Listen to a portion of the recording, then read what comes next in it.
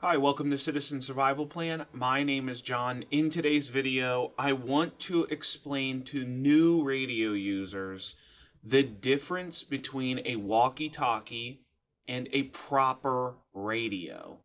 The word walkie-talkie or the term walkie-talkie gets used a lot, and I think people don't understand the difference. So let's try and explain it. A walkie-talkie is a radio with low power, no license needed, no removable antenna with very limited range. One thing you should understand about the ability of some of these radios is a walkie-talkie or an FRS radio is going to be capped and hindered from the manufacturer. They have certain rules that they have to follow when they manufacture these radios. A walkie-talkie radio is going to be capped at a half a watt or maybe 2 watts when they make that. So no matter what you do, it's always going to be hindered.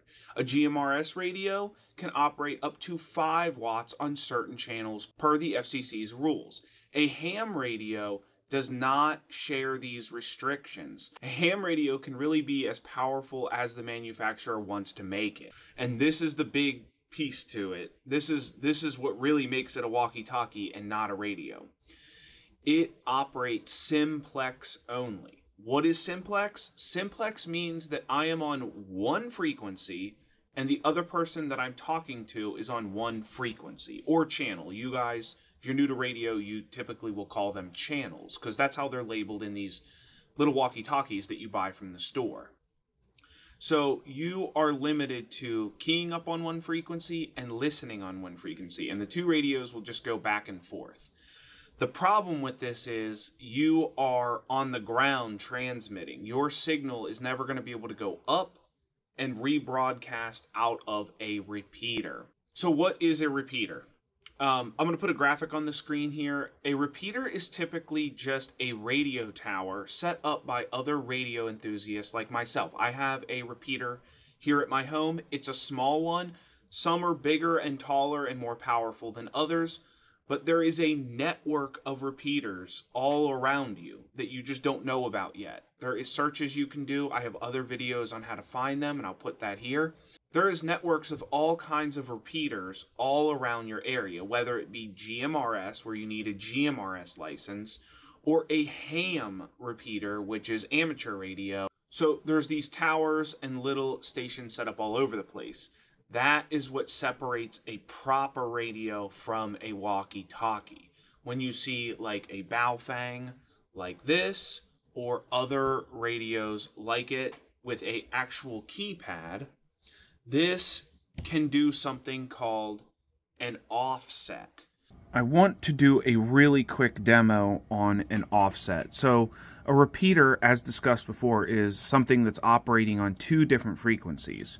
Right now, this radio is sitting on a listening frequency. You can see that I am on 462.675. I am listening to that frequency. But the way the repeater operates when I want to connect into the networks that I want to, when I hit transmit, it is going to jump frequency 5 megahertz, and you're going to see that's going to go to 467.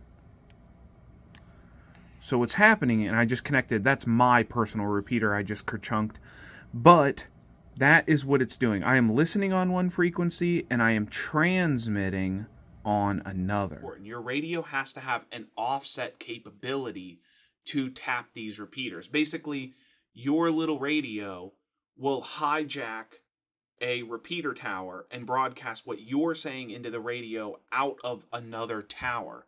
So basically, it's like cheating with radio. You are going up, hitting a tower, and then broadcasting your signal over a larger area.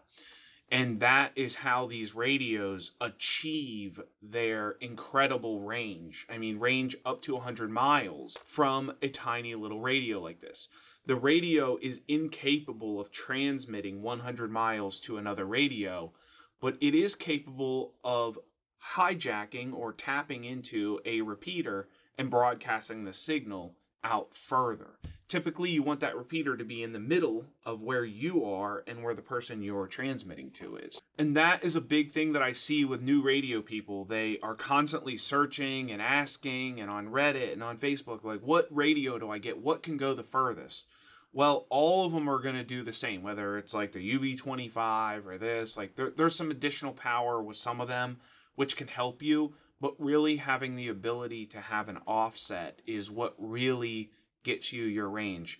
Now, the cool thing about little radios like this, or some of the ones behind me, not that one's a CB radio, but the ones with the keypads, they also have the Simplex communication capability. So you can grab one of these, go into Chirp, and just upload the GMRS and or FRS frequencies into it. I know a lot of the guys who are hams, I'm a ham too, but a lot of the guys who are really stuck up hams will say, oh, you can't do that, it's illegal.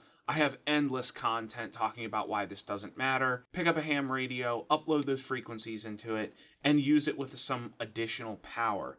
That is also another thing about radios like this.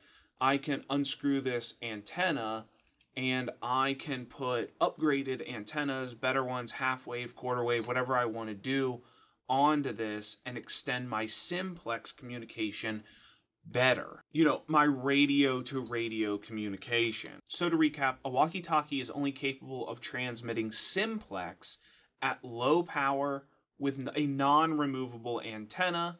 They're very limited capability. They just have some channels in there and you can go back and forth. And the range is typically only going to be a mile or two.